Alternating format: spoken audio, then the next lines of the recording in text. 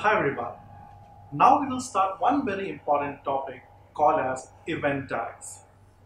DoubleClick actually records impressions, clicks and the number of conversion.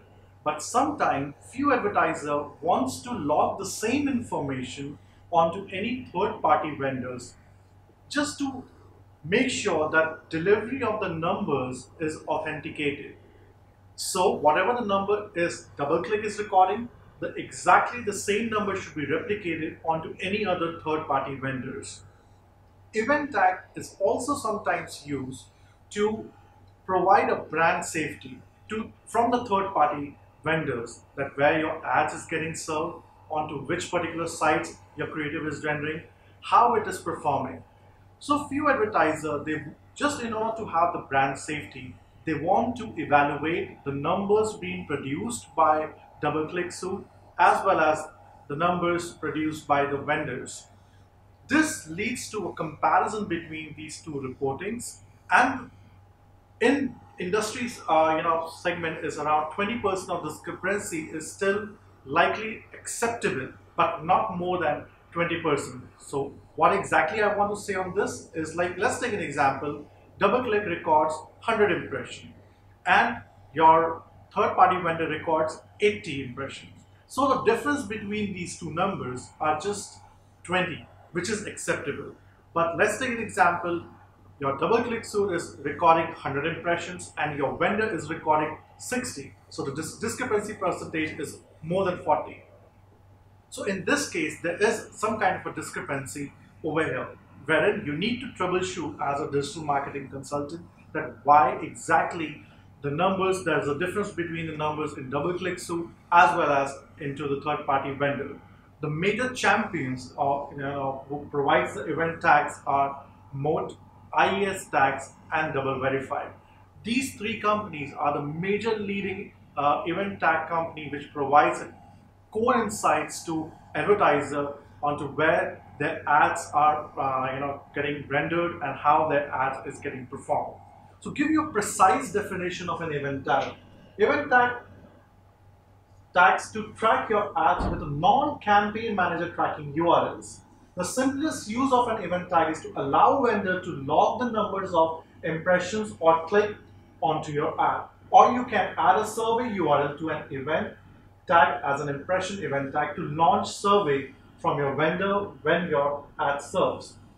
Event tag logs clicks and impression for ads not their creative, but you can add additional parameter to specify the creative involved as well as other information.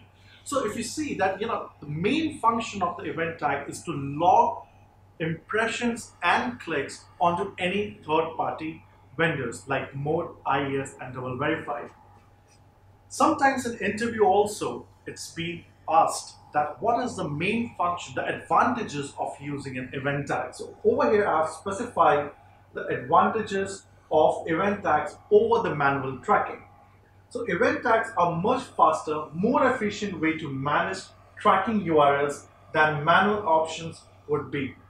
You can apply event tag in bulk without manually editing for each campaign. So let's example, you're running a campaign from DoubleClick. You're using DoubleClick Campaign Manager as an ad serving tool. So once you have traffic your campaign, like you have decided the site, you have decided the placement, you have decided the ad slot, now you have traffic, these all information, and you have pulled up a tags, and now you have shared that tags to the publishers. Now once the publisher implements that particular tag onto their website, and whenever a user sees an ad, this event tag vendors, they record impression as well as the DoubleClick suite also records the impressions and clicks happening up into the environment of campaign setups.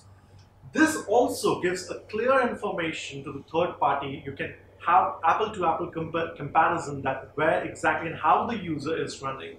So by this, you're just not relying on to the DoubleClick reporting, but also you are authenticating the numbers from the from the third-party vendors where you are recording the numbers too.